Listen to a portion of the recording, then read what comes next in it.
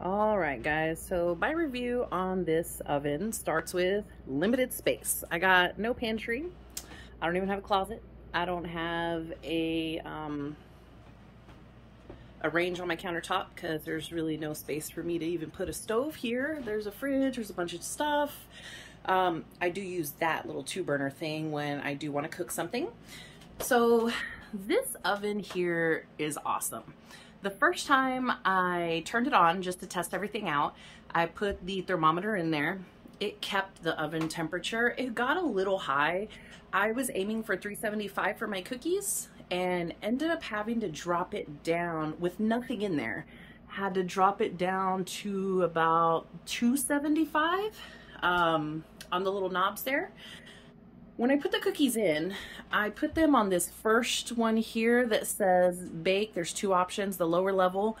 I did feel like it was trying to burn my cookies a little bit, but the top part wasn't really cooking and they did come out a little raw in the middle when I tried one, but they weren't bad overall. Turns out I wasn't burning them because this is the bottom and they're still pretty soft. I can poke these.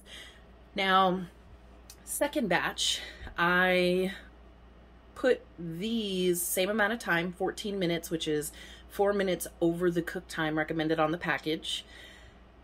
These, I did something a little different. So if you notice the color here on the top knob, again, package says 375 to cook them at.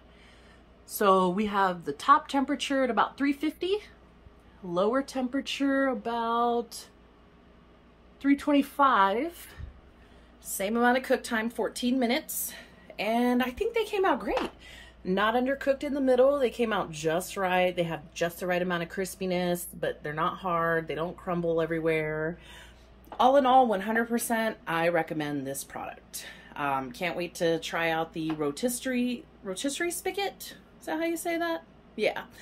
And to see what else I can bake. Super excited. Hope you guys buy it.